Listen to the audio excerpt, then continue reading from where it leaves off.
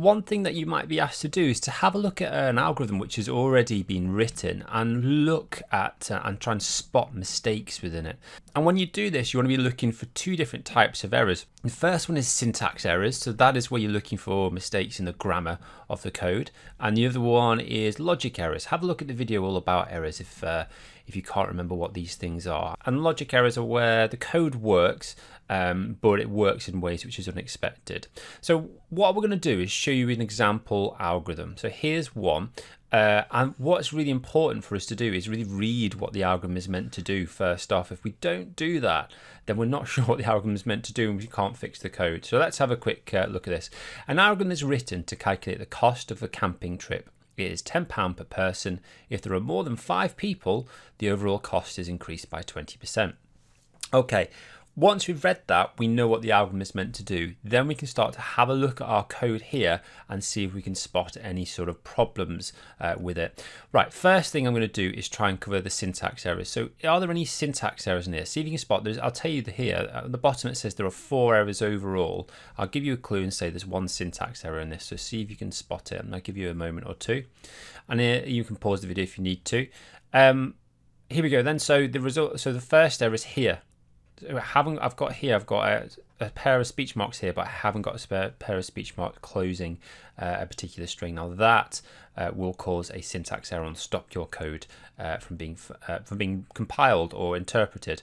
Okay, so that's the syntax errors done. Let's start working through the algorithm then and figure out what the logic errors are. So to do this, I need to test the algorithm with suitable test data. And if I'm reading through, I've got this £10 per person thing, and if there are more than 5 people, the overall cost is increased by 20. That suggests I'm going to need to do 2 tests, one where there's more than 5 people and one where there's less than 5 people. I'm going to do the less than 5 people first. So I'm going to do people equals 3. All right, I'm making up my own test data for that. Let's work through the algorithm then. See what happens if people equals 3. So we'll start on this line here. So I've set people equals 3. So I've got a box there, a variable called people, and it's got the value 3 in it. And then I've got here cost equals 10. Now it's instantly a little bit suspicious, but we won't worry about that now. So I'm on the second line, cost equals 10. So cost now has the value 10 in it.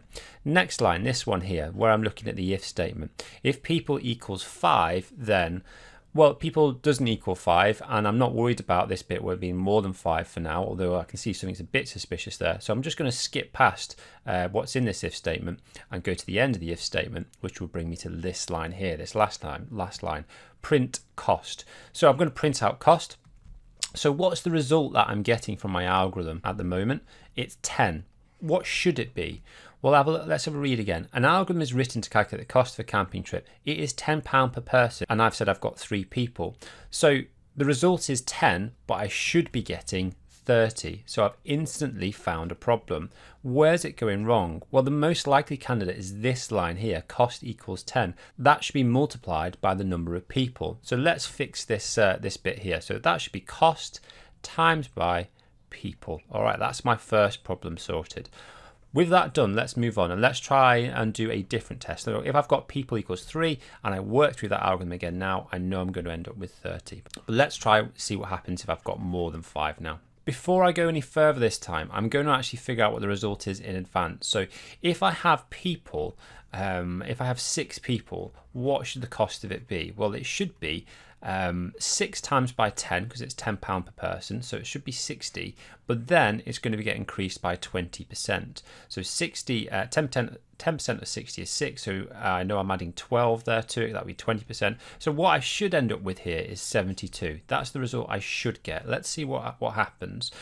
So people equals 6, that's what I've decided, so I'm going to put people there. Cost equals 10 times by people. So that means I've got 6 times by 10. So I've got 60 there. It's all going okay so far. If people equals 5, then what does people equal 5? No, it equals 6. So something's clearly gone wrong here. This if statement here isn't checking to see if there are more than 5 people. It's checking to see if there are 5 people. And that is a very different thing. So that needs to be replaced with a different sign, and we want the greater than sign. So that's our third error that we found there. Okay, so if people greater than 5, then cost equals cost times by 1.1. So that's going to increase it by 10%. And that is definitely not the right value, is it? That should be 20%. So here I'm going to end up with 66, aren't I? So that's my last mistake I need to change in the algorithm. That shouldn't be 1.1. It should be 1.2. Okay, so there's my 4 errors I've found, 1 syntax errors and 3 logic errors, all sort of packed together. And I've done that by just running through some test data. So that's for a fairly straightforward algorithm, but if you stick to the same principles of more complex algorithms and just track what's in the variables, run a test with known test data, check to see if the result is okay, then you can easily spot problems in any kind of algorithm.